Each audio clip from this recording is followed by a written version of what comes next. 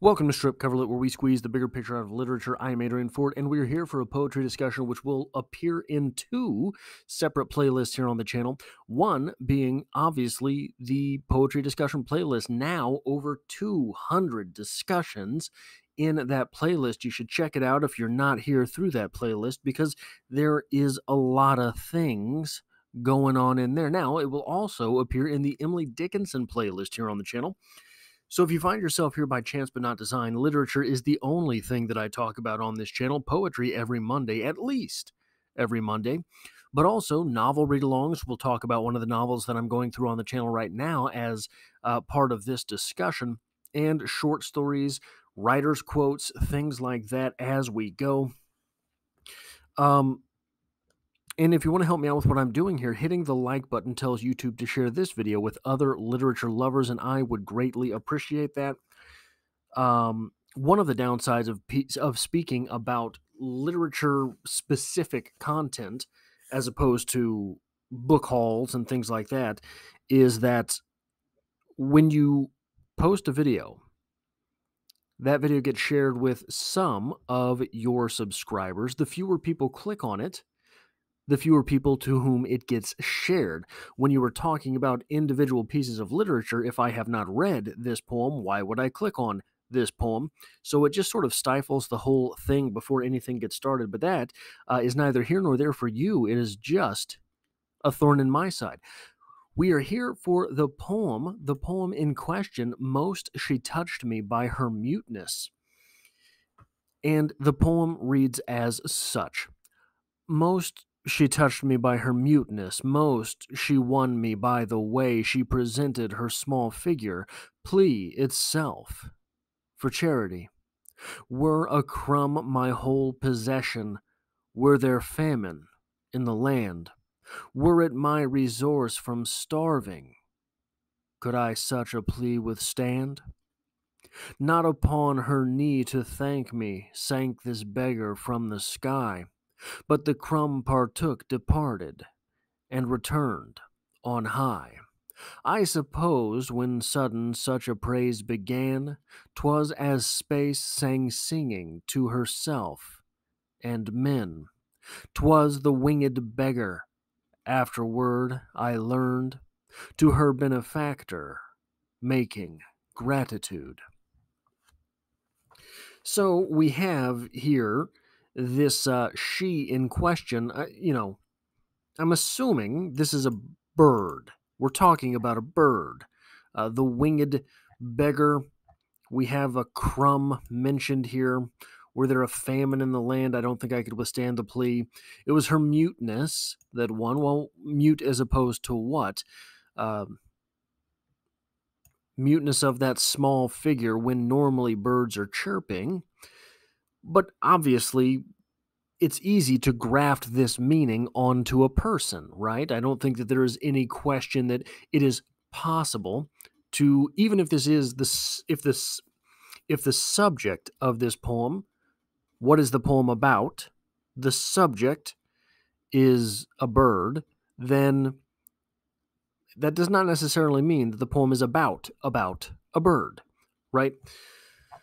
So what this poem makes me think of is vulnerability versus weakness. And I want to read a quote from No Longer Human by Osamu Dazai, which I am currently doing a read-along on the channel. There is a whole series over this book.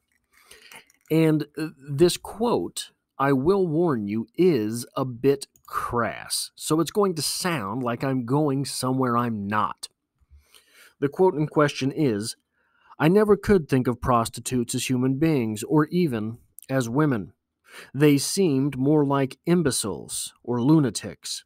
But in their arms I felt absolute security. I could sleep soundly. It was pathetic how utterly devoid of greed they really were.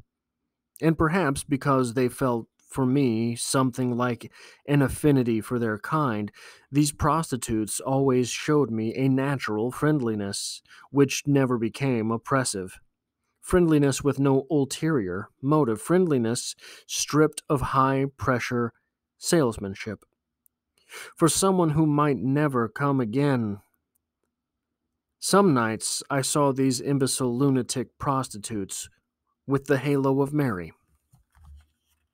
Why do I read such a crass quote for an Emily Dickinson poem? Well, here's why. Yozo, the speaker here, is weak as opposed to vulnerable.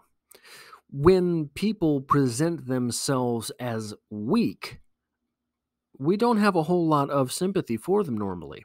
When someone presents themselves as vulnerable, however, we do have sympathy for them.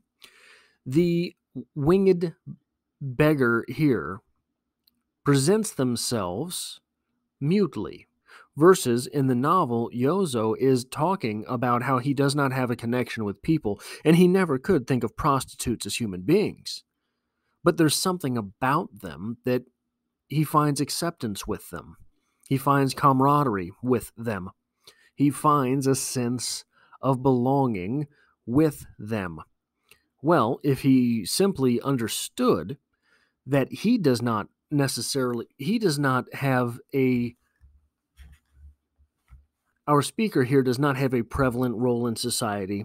Neither do prostitutes have a prevalent role in society.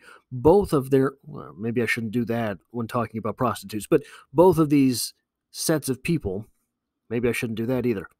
These people here, Yozo and the prostitutes, both have a weakness. That weakness being lack of prevalence in society. If that weakness is not weaponized by either individual, if the person who is weak does not weaponize that weakness by saying, please help me, nor does that person who is weak weaponize the weakness by saying, I am judging you. I am judging you for a something based on my own weakness, which Yozo does here. If that is not done, then there might be tenderness there. There may be vulnerability shared between the two people. Likewise, here we have Yozo, who is not favored by society, and we have the prostitutes who are not favored by society. If the prostitutes do not condemn Yozo for having to use their services, we'll say, then there can be a mutual moment of tenderness. Now, here in this quote, we have, in their arms I felt absolute security. I could sleep soundly, maybe because they felt something in me like an affinity. He is not verbalizing. Yozo here is not verbalizing his judgment of the prostitutes. So for the prostitutes, he is simply being vulnerable. So they, the prostitutes, in this situation can feel moments of vulnerability. Yozo, however, does not. He lacks that connection. He's just finding someone else with whom to be weak. But in this poem from the wonderful Emily Dickinson, most she touched me by her muteness. Most she won me by the way she presented her small figure, plea itself. Simply being there was the plea for charity. Simply being there was the plea for charity, rendering our speaker completely without defense. Were a crumb my whole possession, were there famine in the land, were it my resource from starving, could I such a plea withstand? Our speaker here is so moved by the vulnerability of this winged beggar, so moved by that tenderness shared between them, that our speaker is ridden without the power to deny. There is vulnerability there, and it is shared between the two of them. All of this is accomplished by Emily Dickinson in, let's see here. Let me see if I can figure this out real quick. I'm sure this is absolutely titillating to watch. That is There's no way that's just 24 words.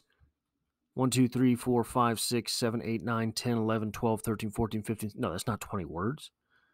It's not 24 words. You're lying to me. All of this is accomplished certainly in less than 100 words. What are you doing here? Why isn't this counting? Count. It doesn't matter. The brilliance of Emily Dickinson is able to. So, one of the definitions of poetry is that poetry cannot be explained